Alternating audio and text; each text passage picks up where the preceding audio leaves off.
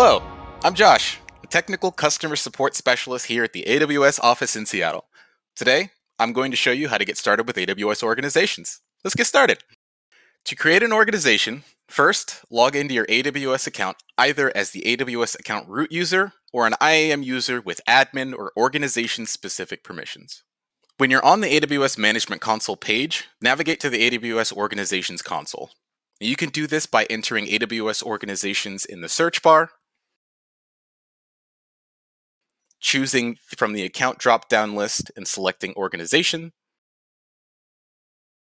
Or, if you've already visited this page before, it'll appear in the Recently Visited section here. Here, you'll see the organization's landing page with information on what an organization is and helpful resources to assist you with getting started. You'll also notice the button here that says Create an Organization. When an organization is created, the default setting is All Features. This feature set includes all the functionality of consolidated billing, plus advanced features that give you more control over your accounts and your organizations, such as service control policies and prevention of member accounts leaving the organization. You can also see the option available for consolidated billing only. This provides shared billing functionality, but not the advanced features. All Features mode can be turned on later if needed. Now, back to this button. Go ahead and choose the Create button.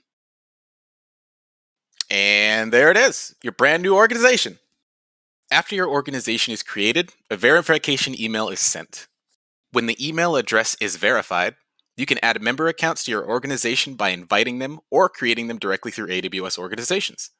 To do this, choose Add an AWS account. Now you can create an account or add an existing AWS account. To create an account, you'll choose an AWS account name, enter an email address, and create an IAM role name.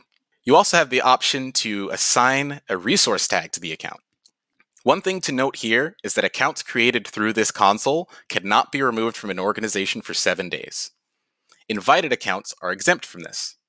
Now we'll invite an AWS account. Enter the email address or AWS account ID to invite the user. If you have multiple accounts that you want to add all at once, choose Add Another. You can personalize the invitation message that is sent to the member accounts and also assign up to 50 resource tags to the account. When this is filled in, go ahead and choose Send Invitation. The member account in question must log in either as the root user or the IAM user with admin or organization-specific permissions to accept the invite and join the organization. And now you know how to get started with AWS Organizations.